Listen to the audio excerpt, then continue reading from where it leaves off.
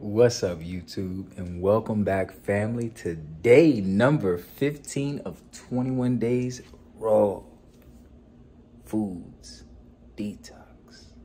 Raw foods fast. Let's get it.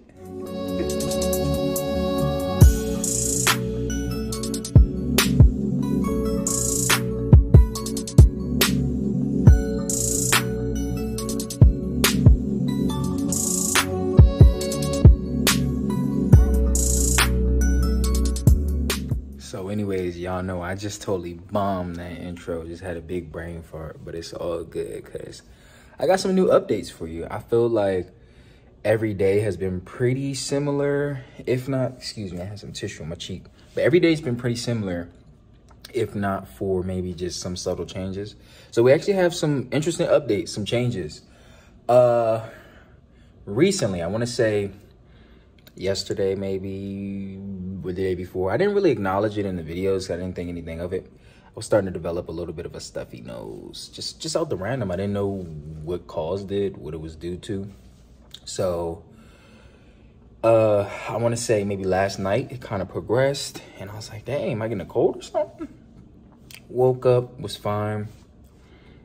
Everything's been cool as far as, you know, nose and nasal passages prior to that.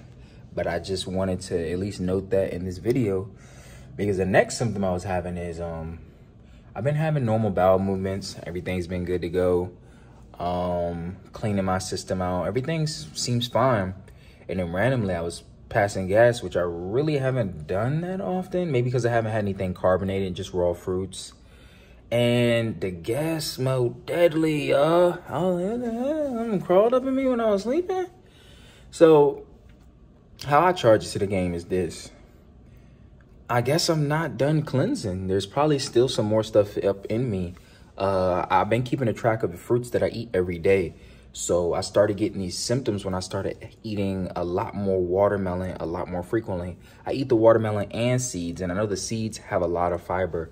So I'm just guessing there was some stuff backed up in me that is pulling out because, yeah, my gas hasn't really stunk at all on this detox. And then I started to get that white film on my tongue again. So we still expunging toxins. It's interesting because in this fast, you would think things are linear, but they're really not. They're kind of like the stock market. Sometimes they're up, sometimes they're a little down, and they go up, up, up.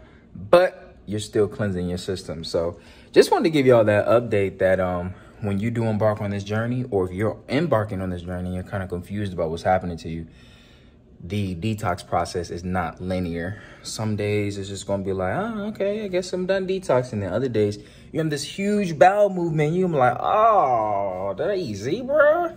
You know what I'm saying? So wanted to get y'all that quick update. Other than that, things have been going really well.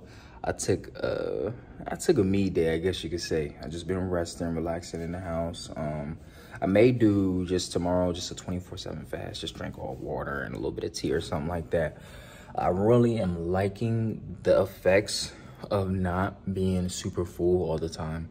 That's something that is a drastic difference for me versus when I was eating regular cooked foods or even eating unhealthy or processed foods. You get that lethargic feeling, then you go to sleep, so on and so forth. I have a lot more energy to do things. My mood, my emotion feels good. So I really like that feeling of energy.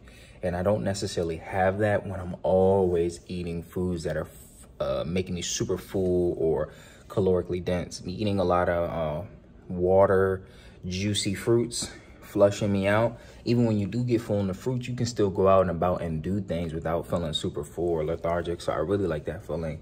And once you can get past the hunger, fasting really doesn't bother you either.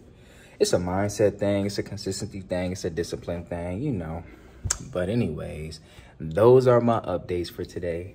Again, I appreciate y'all for tuning in. Don't forget to like, comment, subscribe, and I'll be tapping in with y'all tomorrow. Peace and love.